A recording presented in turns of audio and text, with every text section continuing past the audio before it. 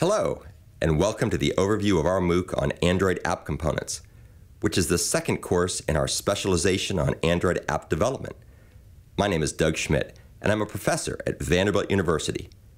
On behalf of my co-instructor, Mike Walker, I'd like to thank you for joining this MOOC, where we'll build upon the material covered in our first MOOC, Java for Android, by delving deeper into the layered architecture of Android and learning how to apply its intent, activity, and broadcast receiver components to develop a range of useful mobile apps.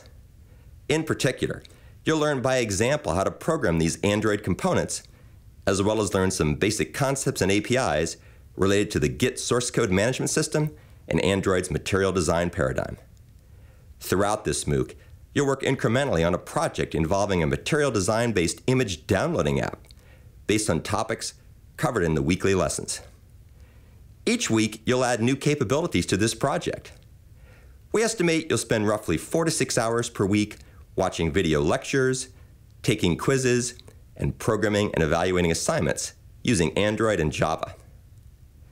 After completing this MOOC, you'll understand the key layers in the Android software architecture, be able to install and use the Git repository management system with Android Studio to access the programming assignments and examples we provide in this MOOC, and you'll know how to program key Android intent, activity, and broadcast receiver components.